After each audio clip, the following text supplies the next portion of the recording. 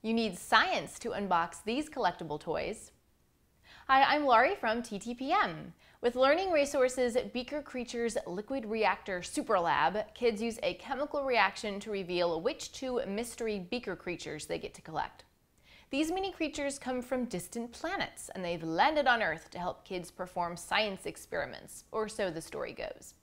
Each beaker creature comes inside a reactor pod. Unwrap it and place the pod into the lab-based chamber. Use the plungers of the lab base to plunge water into the chamber.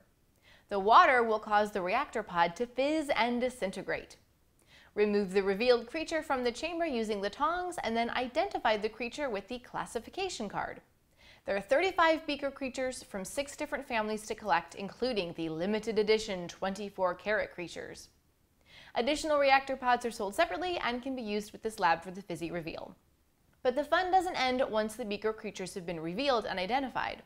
There are 4 science experiments that kids can do using the tools in the kit and materials from home.